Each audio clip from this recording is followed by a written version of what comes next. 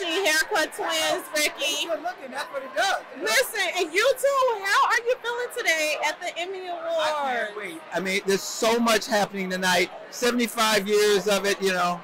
It's amazing. A lot of great moments, you know. And you're going to laugh, you're going to cry. You're going to do all the emotions are going to come, you know.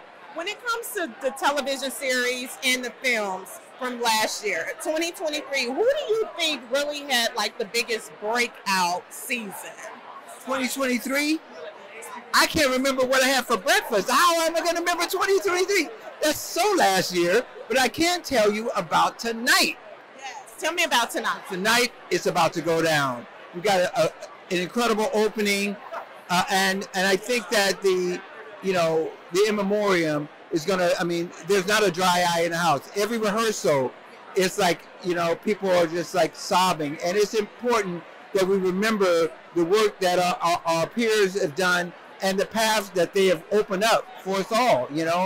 And so without that hard work and stuff, then you don't even understand that this could even be a job. What are you watching on TV nowadays? Well, of course, Succession, all the way through, and I think that one of the I have a daughter, so I watch Paw Patrol. I mean, I'm like all of that. So I'm up and down everywhere, and then dramas and all of it. Yeah, I love it. I love it. It was such a pleasure chatting with you, Rickey. Enjoy tonight.